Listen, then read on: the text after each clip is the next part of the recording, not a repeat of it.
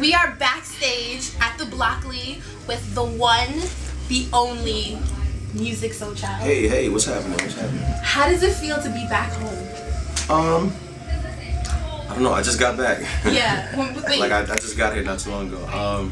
It feels good. I mean, I like the fact that people in Philly still support me, even though I left. People had some things to say about that. But wait, people had things to say about you leaving? Yeah. What'd they say? Oh, a lot of things I won't mention. Yeah. However, I know that it comes from, it just comes from them being really passionate, and Philly really they like to sort of like protect their own in a way, Yeah, some people that they still recognize and claim it, but then some people's like, oh, that traitor. You know what I'm saying? Like, he gonna go to the South. How is the South? I love it. It's just nice. Yeah. The weather's cool, the people are cool, the energy is really nice. It actually reminds me a lot of Philly. At least in the time when that whole neo soul thing was was coming up and happening and kind of brewing.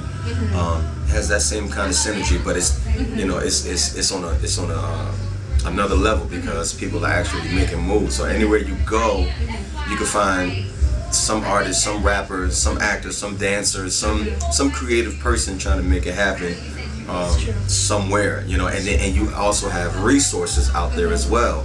You have directors, you have producers, you have writers, you have musicians, in LA. So it's like a hub for cultivating, creativity from a raw state. You got a lot of people, they do want to win and they do want to go commercial and everything, but you got a lot of people that are more focused on the authenticity and keeping stuff, keep maintaining the integrity of stuff, and there's a lot of venues that support that. So it's not like you just in your own, you in your crib recording. It's like, hope somebody hears. Like, no, you can record something and then you can book a show and you can sing that song that you just wrote the other day, out in Atlanta, and it's just that, just access to things like that. I just think that it's really conducive for art, for artistic development.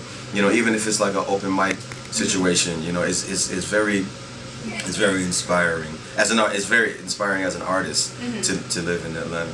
Speaking of artists and being an upcoming artist, I saw that on your Twitter and your Facebook. You shouted out Suzanne Christine, you shouted out Selena Carrera, and Just Bino. Is that something you do all the time? Yeah, that's just me, paying the love forward. I don't really know these artists, but I know that we're going to share the same stage.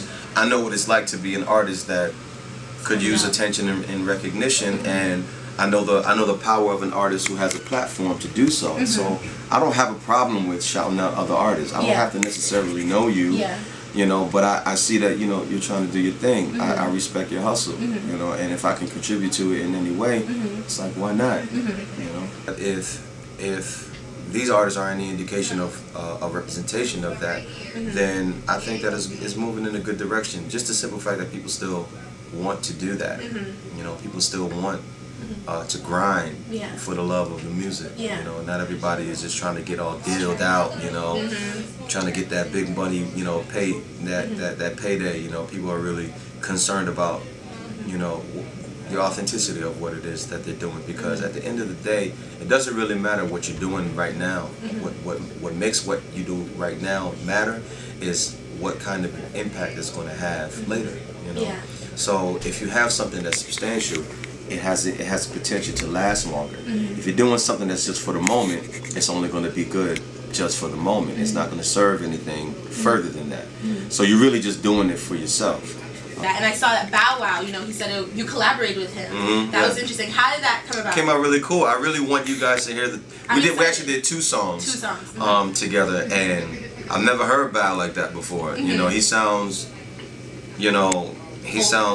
not older, more mature. He sounds more mature. He sounds more focused. He sounds clear about what he. Everybody has their own thing where they just want to turn up, but it comes a time where you got to calm down, and that sounds like a calmer, more focused. The kind of Bow I think people really need to know that's him too.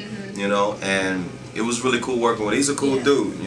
I mean, he still have that young energy, you know, and he still needs to burn that out, you know, and he could do that at his own pace. But I think that it's important for his progression that people know that there's more to him than Little Bow Wow, you know, like he's his own dude. Yeah. That was an interesting collaboration. Are there going to be any other collaborations like that? Oh yeah, most definitely. But I mean, it's all up to because I'm here, you know, and I like to let people know that I'm here, and I'm not just, you know, this dude that sings some songs. Like I'm also a songwriter. I'm also a producer. A writer. You know? That's what I do. An author. Yeah, and I'm a writer. Yeah. Oh, yeah, I heard about it. Yeah. She just on my Oprah, man. Yeah, you on your Oprah show. Okay, nice. That was good. Good instincts. Yeah, 143 love according to music. You know, like love is a very passionate topic for me. You know, I could talk about love forever. Yeah. You know, that's like that's what I've been blessed with. I've been blessed with the perception of love. You know, and even within myself, even when I mess up and I make mistakes and I don't make right decisions when it comes to relationships and intimacy and that whole romantic space, you know, no one is perfect and no one knows all the answers. But even in the insight that I have, I still have to do the work and I still fall victim. I'm also a guilty victim of a lot of the stuff that people go through. That's why I can talk about it, because I'm not just on the outside looking in like, yeah, y'all people need to get y'all stuff together. You know, that's not what it is. It's like we need to get our stuff together when it comes to this love stuff. And these are the things that I've learned, you know, and maybe it'll help you out too. So I know you haven't explicitly said it what you're going to be doing in 2013. Oh, here, yeah. But I will talk about it. Yes, please, because you're home, you're in Philly. Let them know. Right now I'm working on a personal project that some of you may have caught wind of. Most of you probably didn't. I have this, you know, it's like an alter persona project that I'm working on.